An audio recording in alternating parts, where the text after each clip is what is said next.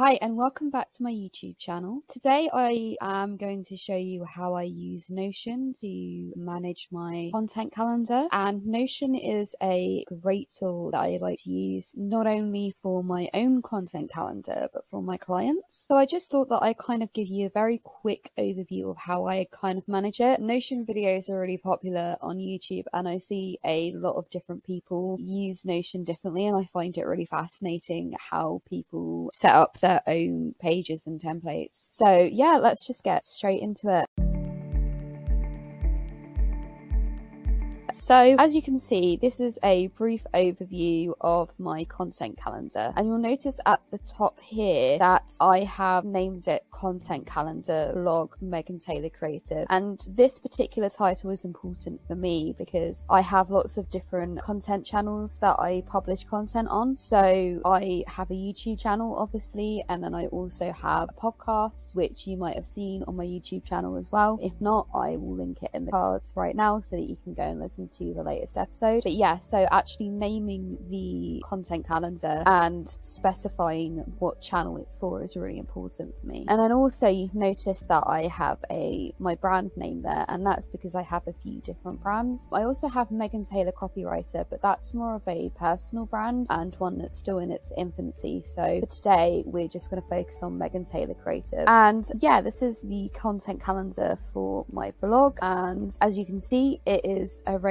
in the typical kind of project management style. So I have here by status. This is the by status view, and you can add views using the filter in Notion, which is really useful. You can see the project, the content calendar by the assignee, or you can just see a list of all the projects as well, and that's more of a detailed overview as opposed to the by status view, which I prefer to use because it's a bit more agile. So yeah, as you can see, I got a not started column, and how I've kind of set this up is that it's just a property which you can edit straight away when you create a new view. And to do this, you just create a new page, and then we can type in something. So let's just say new content idea, and then we can, here you can see the status, so it's already kind of built into Notion. So I've also added needs updating because I update a lot of my content quite regularly, and I recommend that you do the same. But it's really easy to do that. You just need to create a new page and you can change the status of your content. And then what I like to do is, say for example a piece of content is finished, this is just a random card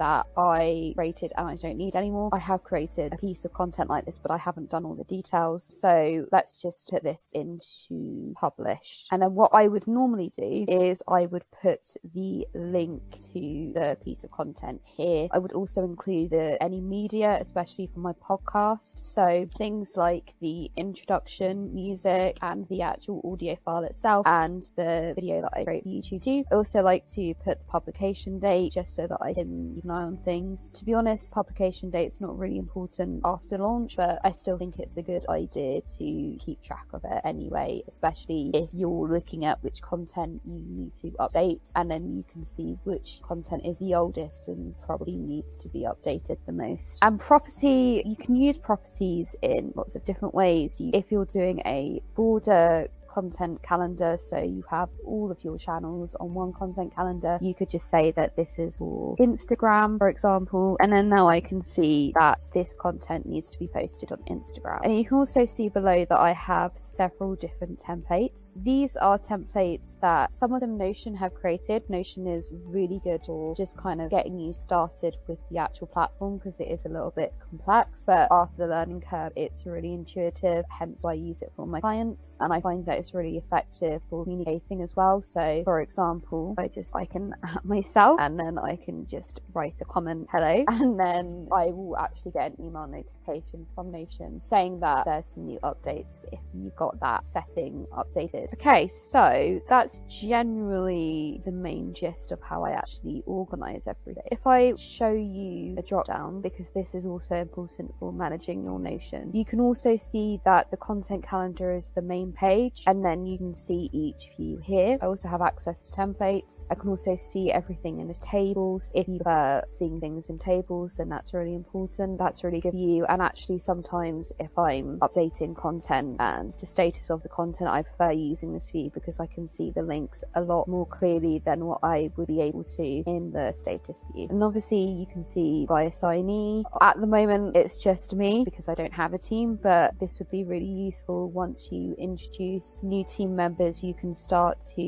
add an assignee, and then you can start to assign different tasks by clicking on new, creating a task, and then you can see obviously here that it's automatically assigned me this task because this is a role that's only to me. But obviously if you have a new team member, then you can just click on it and it will show up all your team members there. So yeah, that's basically everything. It's really quick and easy, but I just find that having this content calendar allows me to capture ideas a lot quicker than just by writing things down in a notebook or on the notes function on my phone. I can see, for example, the blog. I can see that this is specifically for my web content, but I also have a content calendar for my podcast, which maybe I'll go through in a different video because that's kind of a different content type and requires a bit more planning. And yeah, that's everything today. I hope that you enjoyed this overview, and